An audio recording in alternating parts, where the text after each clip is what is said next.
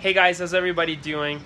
So, if you guys remember a few weeks back, maybe even a month ago I should say, I posted a question asking you guys if you think I should get back into keeping tarantulas. I've been really itching, pun intended, to get back into keeping tarantulas, and I wanted to see what you guys thought. So, not bad. Yeah, a lot of you were sort of keen. And regardless of that, you know, it's about what I want, obviously, because at the end of the day, I'm not going to be getting animals because you want them. I mean, I appreciate knowing that you like them too, but I'm not the type of person that's going to buy an animal for YouTube, you know? So, without further ado, today's video is going to be a review for the wonderful business called Tangled in Webs. You can check out their website down below if you're interested in buying spiders from them.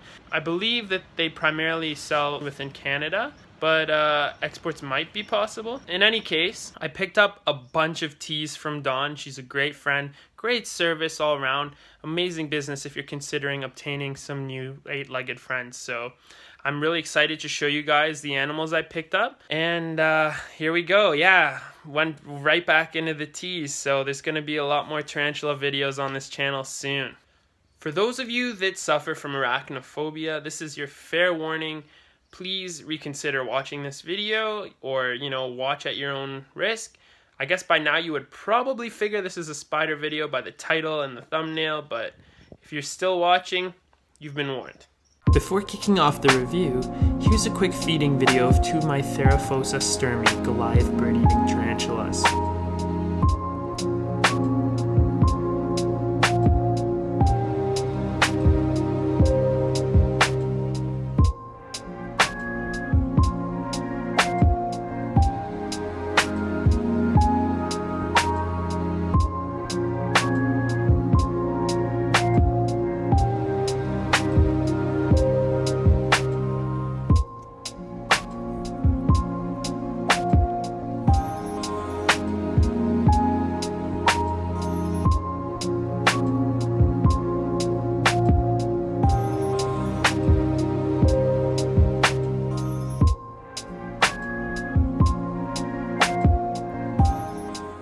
Okay, so here we go. Right off the bat, you can see some of these are labeled. I've started naming a bunch of them already with the help of my lovely girlfriend Tempest.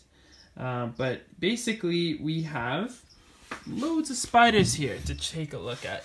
So first of all, we have a lovely female Lasiodora parahybana. This is a sexed juvenile. This is the salmon pink bird eater. Lovely animal. These spiders get quite large. They're a beautiful New World terrestrial species. You're looking at, I would say on average, an 8 to 9, maybe pushing 10-inch specimen by the time it is full grown. Next up is a genus I've really been wanting to get into keeping for quite some time. This is a Pomphidiotus antinus, which is a beautiful, beautiful spider. This is a sexed female. So I've already taken the liberty of rehousing some of these spiders. I got a bunch of these amazing acrylic enclosures or containers, and they're really elegant ways to display your slings and smaller tarantulas. It's just basically drilled holes in the top, and you can do the sides too. You got to be careful how hard or fast you drill because it's very easy to chip them. I made that mistake, unfortunately, but I mean, otherwise this container is great. So this is Bigfoot, the Poecilotheria safusca lowland, otherwise recognized as bara. It is one of the beautiful Poecilotheria genus tarantula. This guy, well, let's cross our fingers and hope it's female, is way down in here.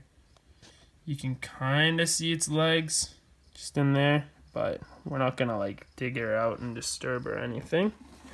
But that's a lovely spider. And then here we have Dijon, the Enseocratella olivacea, and this is a really interesting species because they actually lack the spermatheca or spermatheca, which is where the female spider would normally store sperm. And one of the reasons why, if you breed tarantulas and your female molts, she loses the fertility because the sperm is basically shed away with the spermathecae. What is interesting is because this species lacks the spermathecae, the female in theory should remain fertilized if she is in fact gravid, which is really cool. This animal is somewhere in here, unfortunately not showing itself, but all the same, want to let you know that I now own one of these. Beautiful spider as well. Next up in this bin, we have a recently rehoused female Chromatopelma cyaneopubescens, which is the green bottle blue, and this female's name is Pepsi. I thought that was a pretty clever name. I'm pretty proud of that. Here she is, just in her little hide. She's started doing a little bit of webbing, but not much yet. You can see her here. And Dawn informed me that she is actually bred. However, she's really looking like she's due for a shed, so I'm crossing my fingers that by some miracle she'll decide to drop a sack instead of molt. But one thing or the other is going to happen soon. So I'll keep her warm and a little more on the moist side, hoping to stimulate the egg sac. These guys normally like it a bit drier, but there is some humidity in this soil, so we'll see what happens. But that's her. She's gorgeous. Hasn't eaten once yet, which, you know, again, either means sac or molt, hopefully. We shall see. So this guy here is Pluto, my male Poecilotheria metallica, otherwise known as the Goody Sapphire ornamental. So this is his enclosure here for now while he grows. And again, just a warning, these are a more potent species of tarantula, so you really don't want to be messing with these guys too much. That being said, they are very rewarding to keep. However, I really don't recommend handling any old world species, especially not pokies. Definitely do not handle this genus. And if you're responsible and respectful with the animal, it's nothing really to be worried about. Here is the juvenile female Poecilotheria metallica named Neytiri after the film Avatar. She is just gorgeous. I have to be careful because this species is a bit light sensitive, so I don't want her bolting or being frightened, but beautiful animal. Thank you, Dawn. If you take a look here, you can see the lovely yellow bands on the legs that the species possesses. So if all goes well with the size difference, hopefully Neytiri and Pluto back there will be able to breed at some point. So that's my pair of P metallicas. Alrighty, so now we got all my slings here in this box that I also ordered from Dawn that we'll unpack. And here are a bunch of enclosures that are made up for them to be housed in. So we're gonna go ahead and take a look at all these lovely slings and transfer them into their new homes.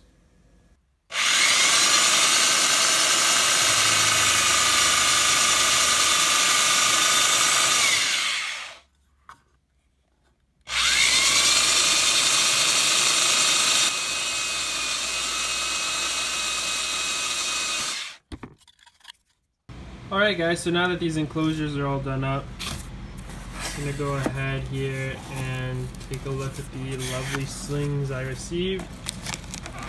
So here we go. And there we go. Here we are. First container, we have a lovely Nandu tripepi, which is the strawberry blonde bird eater. We have a Heteroscondra maculata, the Togo starburst baboon. Also a rather potent species, venom-wise. Old world again are not species you want to get bit by. Next up here we have a P. marinus, which is the Tarantulas marinus, also known as the OBT orange bitey thing. You know, it's a pretty awesome species. I really wanted one. I've actually never bought them as a sling before, so it'll be fun to raise this one up. Here we have a Seriocosmus elegans. This is one of the lovely dwarf tarantula species. This little one is hiding right now, but let me see if I can coax it out so you can see how cute they are. They have a little heart on their abdomen, and yeah, let me see if I can get it out, but it's so tiny. Well, I guess that's one way to do it. She kind of is bolted on my hands, and sorry guys, my hands are super dry and dirty right now because I've been mixing soil. But that's the animal. You can see the little heart on her butt, on her abdomen. It's a super tiny spider. Let's put her back. Next up, we have two Salmopoeus erminia, which are the Venezuelan sun tigers. These are actually rather large specimens already, which is pretty cool. I tried to do some ventral sexing, but I'm not sure. And you know, it's not the most reliable thing. I thought perhaps that at least one of these might be female, so I'm crossing my fingers. And then the other might be a male, but that'd be cool. They're very similar in size, so that male's probably going to outgrow the female quickly if that is the case. But thank you very much, Don. They look great. Now we're going to move ahead and check the next container. Here we have a Carabina versicolor, which is formerly the Avicularia versicolor. Okay, well, this one is just hiding there. You can kind of see it. Very small little sling. These guys can be a bit delicate as slings too. You have to be careful. They're kind of known to drop. Now for me, the main thing is I find if you have ample ventilation but also enough humidity, they do quite well. So those things sort of contradict each other. Ventilation gets rid of humidity, but if you can balance it enough with just the right amount of ventilation holes, these guys kind of get out of that delicate stage with ease. I just want to take the cap off this to show you the second sling, since it's actually kind of in the open. Okay, and there you go. Lovely Carabina versicolor. Next we have here the Lampropelma vilociopes, commonly known as the Singapore blue tarantula. Also sort of a hot species there, you gotta watch out. But stunning. Sort of resembles a Poecilotheria, and it's where the whole body is like iridescent blue. They start off kind of brown and fuzzy or dark, and they gradually grow very quickly. I believe this animal is in pre-molt, so beautiful, beautiful. I'm excited to finally own this species as well. Here we have the Ephebopus cyanonathus, which is the blue fang tarantula. And my specimen here actually just molted, I noticed. Just down here, hanging out. You can see the molt. And the lovely spider is just here. Here's a species I really wanted for a while. This is a Harpactira pulchripes, which is the golden blue-footed baboon tarantula. It's just a smaller sling, but already pretty well developed. You can already see it's starting to get those blue feet that they're so well known and loved for. Awesome. And then lastly, we have a Poecilotheria rufulata, which is the red slate ornamental, and arguably the largest species in the Poecilotheria genus, next to the Poecilotheria ornata. They're kind of tied up there, but I would say that the rufulatas have the potential to get larger. I've owned some huge females in the past, honestly pushing like 10 inches. This is a beautiful little sling, who I believe to also be in pre-molt. So cool. All these lovely tarantulas are going to be contributing to the beginning of really owning teas again. I have a bunch more that I need to show you guys. I mean, don't get me wrong, I had Afro. You guys all know Afro, my Brachypelma balpulosum that I kept back from when I produced that species. But now I'm really back in, so let's go ahead and rehouse these guys. Alright guys, so first we're going to be rehousing the Salmopoeus erminia. I want to get these guys rehoused, so we're going to gently coax these animals into new enclosures here. There we go. One down. The lid goes on. See the happy spider in its new home. Beautiful. We'll see how they how this one's gonna renovate and pimp out its house in the future. We're gonna do the other Salmopoeus erminia here. Hope that this one cooperates as well as the last.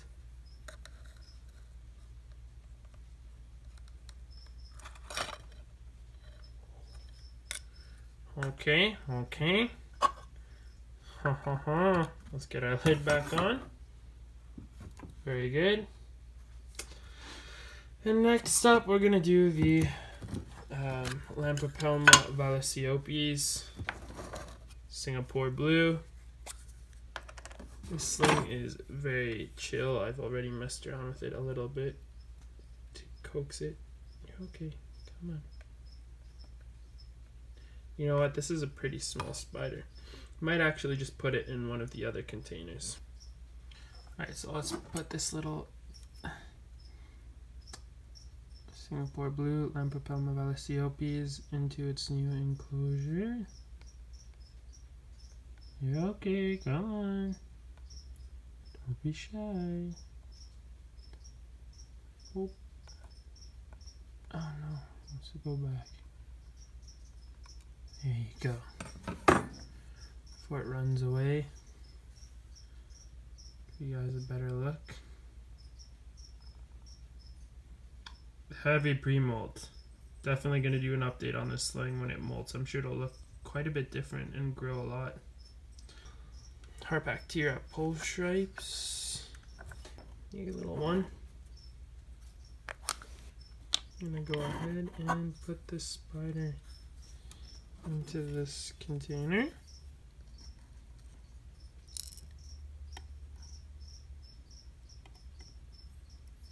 Oops. There you go, you guys can get a better look at it. And then we'll put it away too. We're going to do the P. marinus. So the P. marinus proved to be a bit of a troublemaker. If I'm being honest, normally I would do this in a large tub so that the animals are sort of contained and don't bolt like that, so that was my bad. But it is safely secured now and not going anywhere, so we're good. I'm not gonna do the blue fang just because it's fresh molted, so we're gonna leave that one be. And I'm also not going to do the Seriocosmus elegans because, frankly speaking, the holes drilled in this are big enough for it to just piece out. So those two are going to stay in their containers for a bit. Next I'm going to do the H-Mac, but I'm a little sketched out after what happened with the P. marinus there. So what I'm going to do with the H-Mac is just put it into a container like so, with the lid off on its pill vial, and hope that it just kind of comes out and decides to live in here when it's ready, because I don't want it bolting on me. Alright, next we can do the Nondutripepi. Hello, come on out.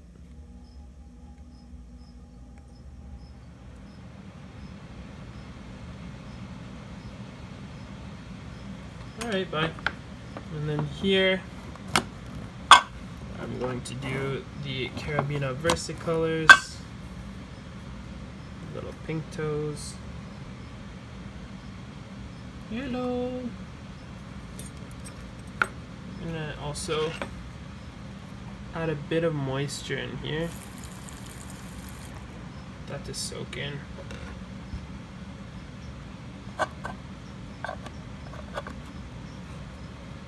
And then the last one. Hello there. The last one here. And we will place you in your home. Boop.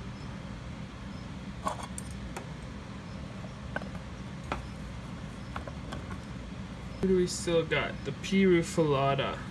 Pirufilata. Just gonna go in here.